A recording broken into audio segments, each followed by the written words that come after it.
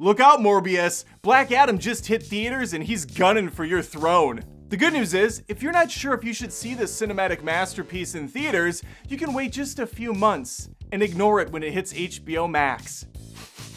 You smell what The Rock's cooking? It's another bad movie. I wasn't sure which intro to go with, so I just used all three. Hi, I'm White Adam, and I'm gonna be talking about Black Adam, spoiler-free edition.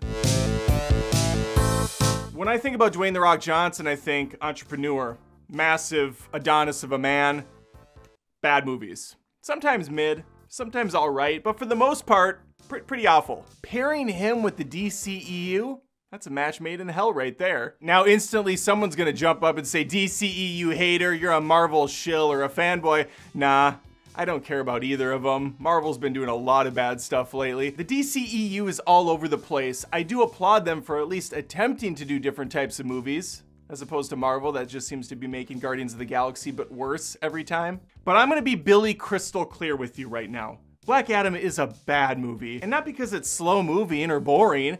It's actually quite the contrary. There's a lot of action, tons of action as a matter of fact, but action without substance is just a bad video game cutscene, which most of this movie feels like. Dwayne Johnson, who's typically incredibly charismatic, threw all that out the window. He's playing a character here. Unfortunately, the character he chose is Brie Larson's Captain Marvel. He doesn't even inch a smile, that brow doesn't go up. He is stone-faced throughout the entire picture when he's not computer generated, which to be fair, he often is. Black Adam also forgoes any sort of plot structure. The first hour of this movie is just non-stop explosions and action, and none of it's very satisfying. I was nodding off in the theater at the 45-minute mark. I had to like smack my face to stay awake. And there was action everywhere. It just wasn't interesting. Now, at least the location's interesting, right? We're in Egypt for like 90% of this. To break that down further, be more specific, we're on a sound stage with a green screen projecting a small little city in Egypt for 90% of the film. Nothing feels real. Even when people are just walking around in houses, I stop and think like, are they even in a room? Or is that all green screen too? There was a moment about an hour in when I was caught off guard, and that's when Teth Adam, yeah, his name is Teth Adam in this, not Black Adam. That name's never uttered once. He throws one of the soldiers into the grass, and the grass actually moved. And I was like, whoa, that's real. They actually had a patch of grass here that they filmed on. That's cool. This was one of many issues Thor: Love and Thunder had. Nothing felt real. And I understand it's a little harder in that situation because you're on different planets traversing the galaxy. But you know what? No. If The Martian, starring Matt Damon, can convince a bunch of people that they actually filmed the movie on Mars, then these massively budgeted superhero movies should be able to get a cityscape right. So the production's bad. What about the music? Outside of kind of like your generic superhero themes in the background, we have some very ill-timed, tone-deaf music popping in and out. Remember everybody's favorite musician these days, Kanye West? Jewish savior Kanye West. Yeah, they play one of his songs. They play Power for like 8 seconds. And not only does it feel out of place in the movie, it just feels out of place in general now. Really bad timing on that one. They also have an early scene that features Smashing Pumpkins. The world is a vampire.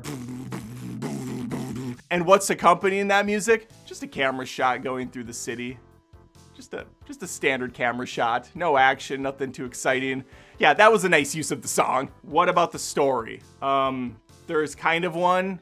It's a total narrative mess. The thing opens with a really ugly backstory about Teth Adam, narrated by one of the most annoying young actors I've seen in quite some time. I don't know his name, I'm gonna call him Skater Boy, because he's always got his skateboard on him. And once in a while he does a trick. He might have even thrown a kickflip out, I'm not sure. There are far too many scenes dedicated to Skater Boy. I don't know if he's from the comics, I don't care. Get him out of the movie! He's outrunning bad guys by like skateboarding sideways up a wall and going down a secret Home Alone style trap door in his house. He's constantly doing this poor man's Wakanda Forever symbol, trying to rally up the crowd. I hate this kid. He's got good intentions, but I don't like the character. I'm sorry, I just don't. He bothers me, he's annoying. He's annoying with his chipperness. And that's another problem. The stakes are so silly in this movie, no one reacts to things in a plausible way. There'll be these evil zombie creatures walking around, and the first time these people see them, they're like, oh, let's go, let's fight them. That's not how people react. You know what's one thing the MCU does really well? It builds the tech and the characters up over a course of a lot of movies.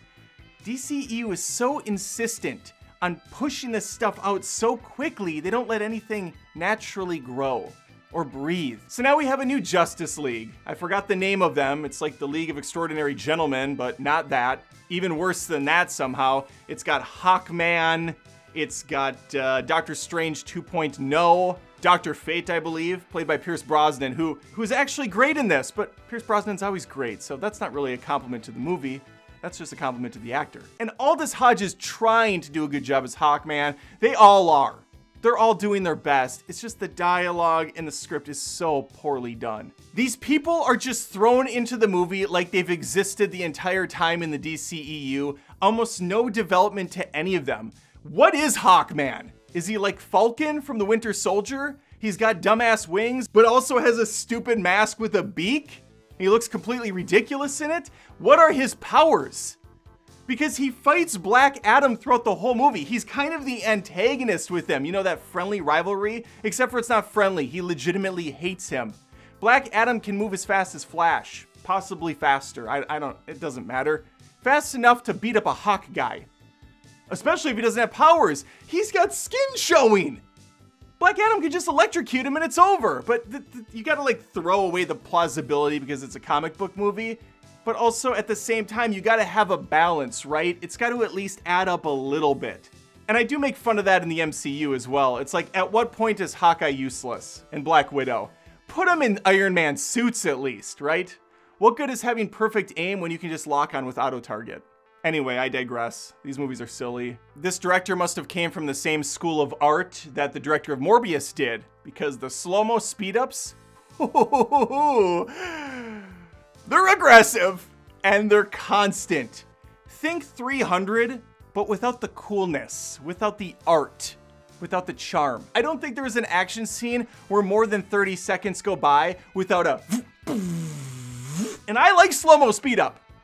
I eat it up. But here, it was just too much and too stupid. Rounding out Task Force dipshit, we got a couple teens. We have Tornado Girl, Cyclone or something, it doesn't matter. And then there's Atom Smasher, or Smasher for short. Smasher?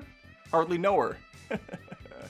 Subscribe. These two, again, are doing what they can. Cyclone's my favorite because with her power, she not only makes wind effects that do pretty much nothing ever, but she has to make the most ridiculous dance moves to do them. It's like she's recording a TikTok every time she goes into battle. Wind. More wind. And this isn't some cool ass airbending like Aang would do, flying on a wind ball, chucking stuff with the staff. No, she's legitimately doing an interpretive dance in the air, and gusts and tornadoes are coming out. 70% of this movie exists because of a misunderstanding. I do have to point out my favorite hilarious character development attempt the script tries to do. I'm gonna paraphrase, of course. I don't remember it off the top of my head, but Cyclone and Atom Smasher are sitting together, kind of having this intimate one-on-one conversation that lasts all of 30 seconds because the movie doesn't have time to slow down. We gotta keep blowing stuff up. Anyway, he's like, so how did you get your abilities to do very little and make a spectacle of it? It's actually really awful. When I was 15 years old, a mad scientist operated on me and put nanotechnology inside of my bones, so now I can control wind. That's pretty much verbatim. And he looks at her and he's like, oh man, that's rough. That's the scene. That's the whole thing. He's like Jerry Seinfeld. That's a shame. This movie's an embarrassment, and at some point I'd like Dwayne Johnson to just be in something good. For those of you wondering if there's an end credit sequence, there's at least one. I didn't wait for the way end because at that point I was just so exhausted, so mentally drained from whatever was happening on screen. I don't know. It's a good one. I'd wait and watch it on YouTube when it inevitably leaks in a week or so and move on with your life. But DCEU fans will be kind of happy. They'll go, oh yeah! I'm dying inside. There's probably more I could say, but at this point I want to hear from you. Let me know in the comments if you plan on seeing this film, or if you already did, and what you thought about it. Like the video if you had some fun. Feel free to subscribe if you haven't. I post tons of movie and TV show related content each and every week. Would love to have you stick around. And if you for some reason forgot my name and the name of my channel, well, I'll tell you it right now. It's Movie References, right? Thanks for sticking around. Since you're still here, maybe you want to join me on Patreon at patreon.com/AdamDoesMovies. This is a one-man operation. I put in a lot of work. I have a full-time job. I got a wife and kids. I got mouths to feed. So I'd love a little bit of help from you if you're a fan. There's a $1 tier, a $5, it goes all the way up to $30. And at that level, you can actually choose a movie for me to review every month. Sometimes it's torturous. Sometimes it's brutal, but I encourage it. I welcome it.